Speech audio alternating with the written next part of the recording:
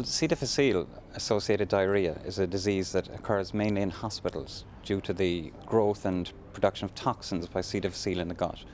And generally what happens is that the patient in hospital goes on antibiotics. The antibiotics disrupt the gut flora, and the C. difficile then grows through, produces toxins, and that can often be fatal.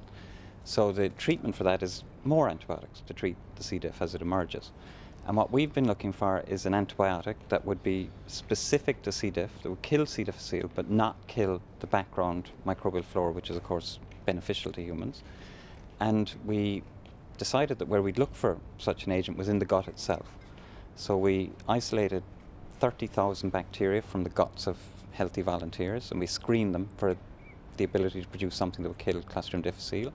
And out of those 30,000 we found one bacterium that produces a compound that we've been able to characterize, which we call thuracin. And thuracin kills Clostridium difficile in models of the colon, but doesn't kill any other bacteria. And so it's a kind of a magic bullet approach to treating Clostridium difficile. There are many antibiotics already that treat C. difficile, and of course if you've got a C. difficile infection, the most important thing is you just treat it and eliminate the organism. And the damage to your gut flora is kind of secondary at that point. But what very often happens is that when people are recovering, they suddenly go into a relapse because the gut flora has been damaged, and the C. difficile can return, if you like, because when you're in a hospital environment, it's very easy to pick up C. diff again. What we're really looking for here is something that could help recovery and prevent recurrence. So it might be a second-line treatment. You treat, and then you follow up with something which allows the gut flora to recover, while at the same time making sure that C. diff doesn't recover. The work has been done in collaboration with Paul Ross and Mary Ray in Teagasc, and so Teagasc and UCC have jointly patented the research.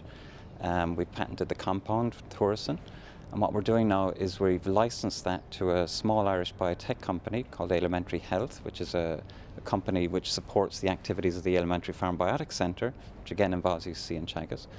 And they're going to continue now with the commercialisation while we continue with the fundamental research. Well, when you identify a compound, we can take it a fair distance. We knew what the compound was, we knew the genes responsible for its production. We had a good sense of what it was, but it's a very complicated compound, and you need very specialised people to solve those kind of structures.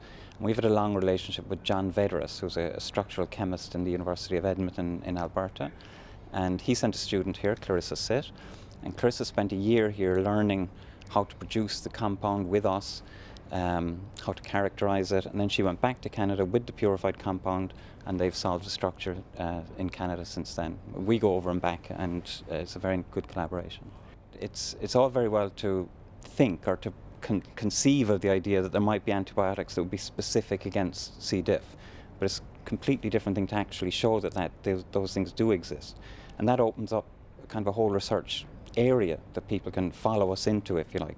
So the work and the compound that eventually treats C. diff might be found elsewhere based on the work we've done here. We hope, of course, it'll be our own one, but you know, that's not up to us really. That'll be up to the market and toxicity studies and human trials and the whole thing you've got to go through.